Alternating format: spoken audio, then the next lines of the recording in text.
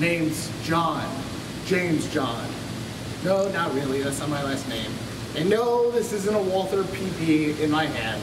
This is an Feg Ap Mbp. It's a mouthful, right? Basically what this is a Hungarian copy of the Walther PP in the great 32 ACP. Now, for those of you who are Ian Fleming fans and love James Bond had a 32, not a 380. Sorry to burst your bubble. So what this gun is, this is a 32 ACP copy of the Walther PP. After the war, after World War II, the Germans didn't really have rights to manufacture a lot of their guns. So Mr. Walther was on the run, and a lot of countries copied his design because it's a great design. So what this gun is, this is a steel slide, aluminum frame, semi-automatic handgun. This is an 8+1 capacity.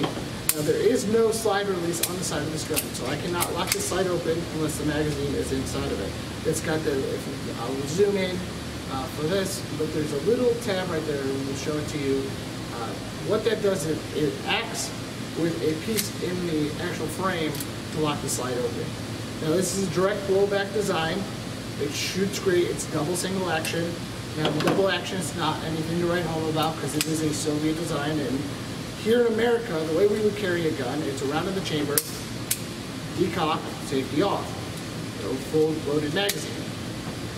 In the communist bloc countries, they were taught that these were secondary weapons. So when they drew these, they would load them and then fire them. The double action bullet is very heavy. Now, I could be wrong. If you guys know more knowledge than I do, feel free to comment below.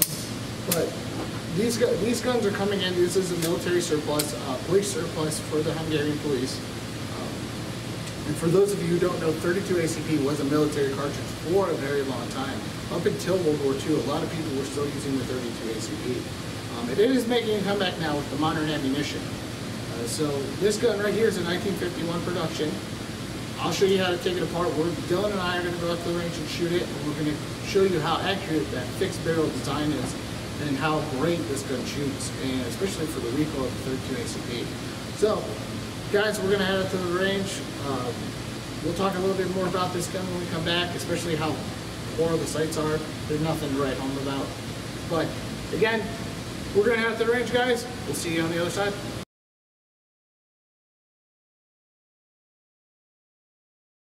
Alright guys, I'm out on the range with the Feg Ap Mbp.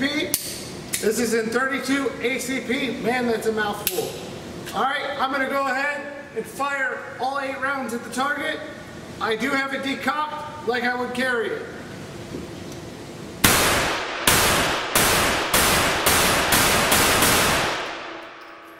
.32 has no recoil. And man, can I shoot this gun fast. It feels good in the hand, and the recoil is very low. We're going to go ahead and head down range to get a 5-round accuracy group.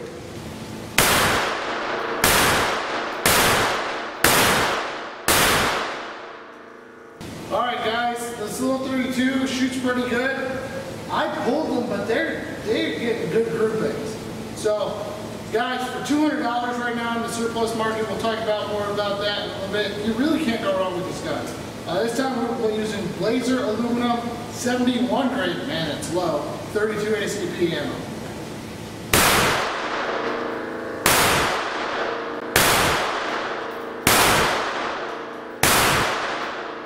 Alright, so this is my first time actually ever shooting that gun for 5-round accuracy group. It's not too bad. It shot a little high for me. I was aiming a little low. I think that could be due to the grip angle. But we were shooting 71 green Blazer aluminum. Pretty cool gun.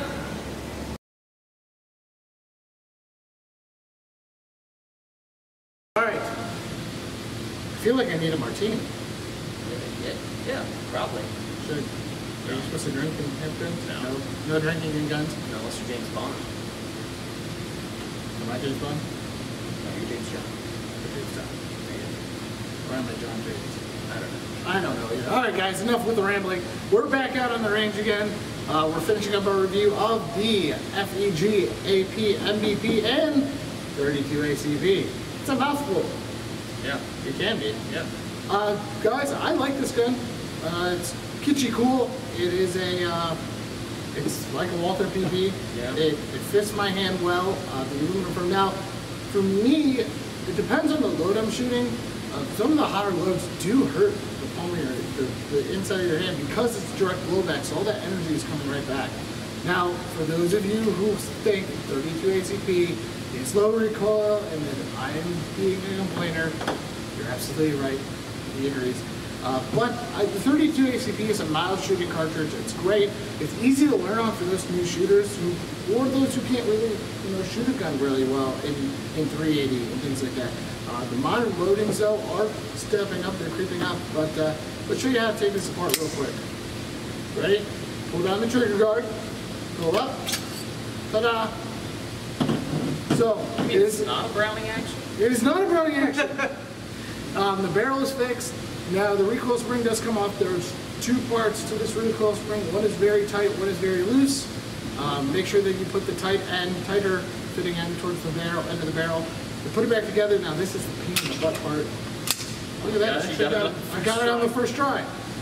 But, and then you pull the trigger right. Now the decocker is great. Like I said, double action pull is super heavy. It's got to be a what? 19 pounds? Yeah, probably. So, for those of you who have weak trigger fingers, it might not be the best. Now, there's a spring kit for this. Wolf Springs does make a kit for this. Now, I'm going to show you these sights. Like I said in the beginning of this review, these sights are nothing to write home about. Jeez. They're very low profile. Guys, these guns were meant for police use and concealed carry in Hungary for their detectives. So, it is meant for that. It's a low profile gun. It does fit the hand very well. I like the way it shoots.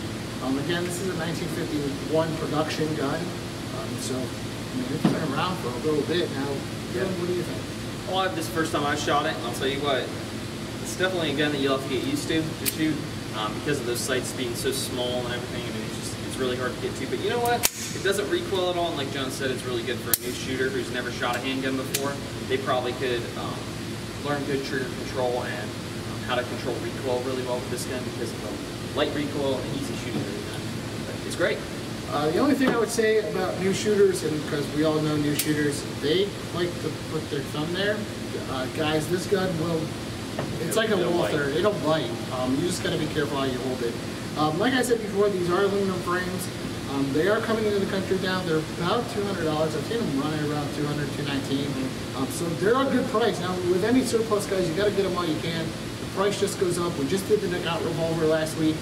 The price went up on them. They were $100 at one point. Same with the Nagant.